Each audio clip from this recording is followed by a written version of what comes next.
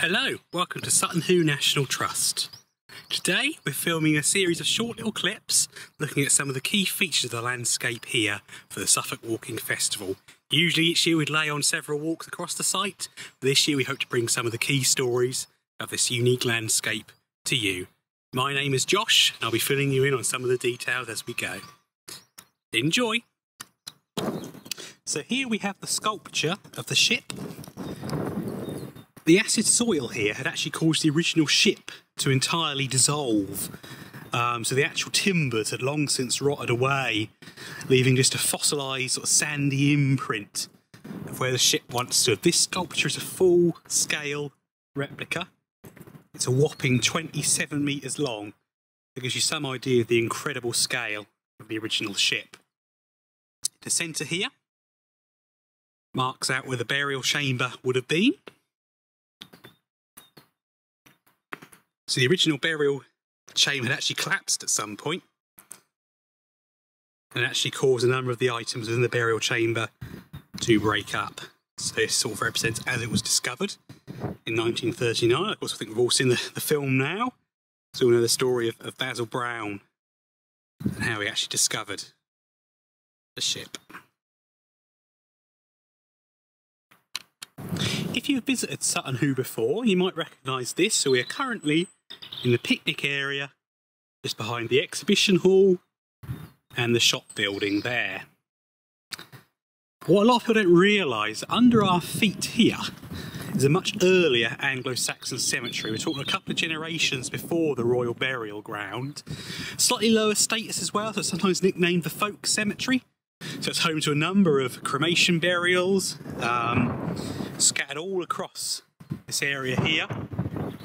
We actually do have some of the original artefacts discovered in those burials on display in the exhibition hall. So then we come into Garden Field. Now it's believed that the cemetery does actually extend some way into this field. We do actually have some ongoing archaeological work taking place. So as part of our National Lottery Heritage funded project releasing the Sutton Hoo story, we've got a team of trained volunteers who are undertaking a geophysical survey. So it'll be quite exciting to see what we discover as any other archaeological evidence lurking underneath our feet here. This was also the site where the Bromswell bucket was discovered, so an early Byzantine bucket. The first fragments were ploughed up here in the 1980s, and other fragments were subsequently found after that. And again, that is usually on display in the High Hall exhibition building. This is Tranmer House. Tranmer House was formerly the home of Edith Pretty, who actually instigated the archaeological excavation at the Royal Burial Ground. First season was in 1938, followed by a subsequent excavation in 1939, which is when the Great Ship Burial was unearthed by Basil Brown. Tranmer House actually built in 1910. It was originally called Sutton Hoo House. It was designed by a local architect, John Corder, hailed from Ipswich, and the first resident was John Chadwick Lomax. The house was then bought by Edith Pretty and her husband Frank in 1926. Sadly, Edith passed away in 1942. The house was requisitioned by the War Office, and for a period in the Second World War it was actually home to Land Army girls. They actually leave some graffiti behind in the house. Following the war, it came home to the Barton family. The Barton family had a farm here and actually had a prize-winning herd of Frisian cows. It then passed to the Tranmer family, and the Tranmer family and the Annie Tranmer Charitable Trust actually donated the house and the estate to the National Trust in the late 1990s. And the house was renamed Tranmer House in their honour. If you look at the views from the house, it's not hard to see why Frank and Edith fell in love with this place and bought it all those years ago. It's got spectacular views there across the River Deben. Just about to see Woodbridge in the background as well. It's gorgeous sunshine as the sun starts to go down. The ground floor of the house is usually open to visitors. The upstairs houses meeting rooms up there, and also has 3 holiday apartments, so you can come and stay and enjoy those views. This is the resting place of what we think might be King Redwold. It was one of the kings of East Anglia during the early Anglo-Saxon period. The first mound we come across here, mound 2. This is actually another ship burial. So this was discovered by Basil Brown in the 1938 excavations. Sadly it had been robbed sometime in the Tudor period, leaving just a mass of rusted rivets there. You see a sheep standing on top as well. So there are actually 3 ship burials in this part of the world, 2 here at Sutton Hoo and 1 down the road at nearby Snape. Also worth stating as well, you can actually see the River Deben and Woodbridge from the Royal Burial Ground. The river is actually one of the key reasons why we think the burial ground is here. If you're sailing past on the river and you look up the hill before all these woodlands appeared up here, it would have been quite an open landscape. So if you're burying your dead here, it's sort of a clear mark of who was in control, who had the power over this part of the world. So the burial ground itself has been subject to 3 main archaeological campaigns. So the 30s excavations led by Basil Brown, the 1960s excavation of Mound 1 by the British Museum, and a further programme of excavation which explored some other areas of the burial ground by Professor Martin Carver in the 1980s.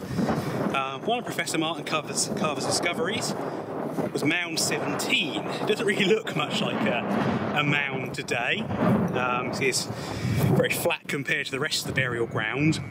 But it was actually the resting place of a young warrior and his horse. Again, this one actually managed to survive robbing in the Tudor period. When they were grave robbing, they knew that generally the items were placed within the centre of the burial mound, but this was an unusual burial because it had the young warrior and the horse. When they dug down to the centre, they didn't find anything. That's because they dug down between the two bodies. Grave goods here included a sword, belt buckle, etc. We actually have the originals on display in the High Hall exhibition, and a spectacular harness, the horse's harness as well. And straight ahead of us is Mound 1. So that's where the great ship burial was unearthed in 1939.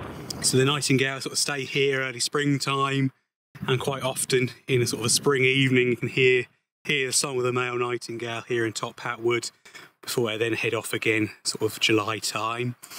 It was also important in the 1939 excavation when they were packing up items to remove them for safekeeping at the British Museum. They actually collected leaves and bracken and etc. from Top Hat Wood to actually protect the items in their packing cases.